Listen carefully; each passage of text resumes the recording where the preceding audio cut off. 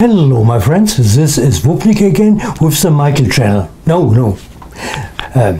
This is again Michael with the Woopnik channel, sorry.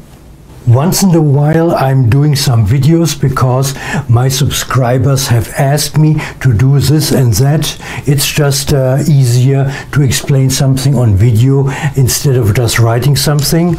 And today I will do a video about how to install a film into a 35mm camera like the Canon AE-1 program.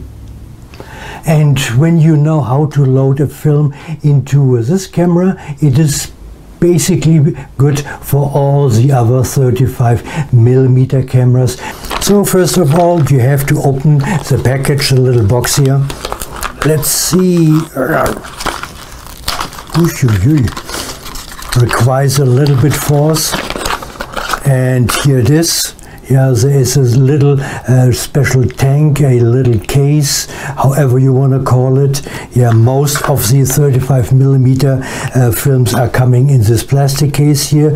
You just open it up and you will see, here's the cartridge. Here is the 35mm film cartridge. You can see this here. This is shaped like an L, I would say, faintly like an L. And this part of the film is called the leader or the lead. Yeah, it is cut like that in order to make your life a little bit easier when you want to mount, if you want to load this kind of film into a 35mm camera. On mostly all 35mm cameras, the actual cartridge is located here on the left side. And in order to load the film, you have to open this big door here. It's one door. No screen, no LCD screen, just a big door. Let's try that. In order to do that, just press here with the Canon AE-1.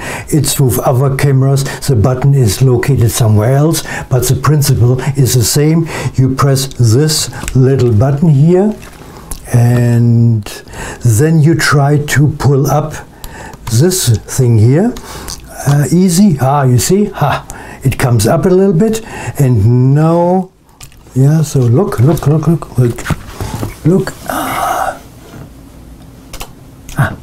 And now it opened. Look at that. That's the inside of a 35mm film camera. So here you see this little black rectangular thing. This is your shutter. Over here you see a spool. This is the recipient spool, the destination spool for the film. You have to put it in here and then transport it here along the shutter in order to produce pictures. And of course here, this empty space, you put in the canister itself. It's a little bit odd when I'm standing here right now. Yeah, something like this. And then you have to move it all across here. Now the loading of the film. Yeah. Nothing is in here, so you just let the cartridge, the container fall in here. Then you put down this button here and it catches the cartridge, and now it cannot be removed anymore. And you just put now the film across the shutter, and you can see here little slots. Yeah, and these slots are meant to install the film so that it catches, so that any time when you put another shot, yeah, this reel is actually maneuvering forward. So let's try to put here the film into this slot. Yeah, just put it in a little bit stern. Okay, this looks good. Maybe tension a little bit, yep. Also make sure here is a wheel, that those teeth of the wheel are catching the film. Yeah, let's see.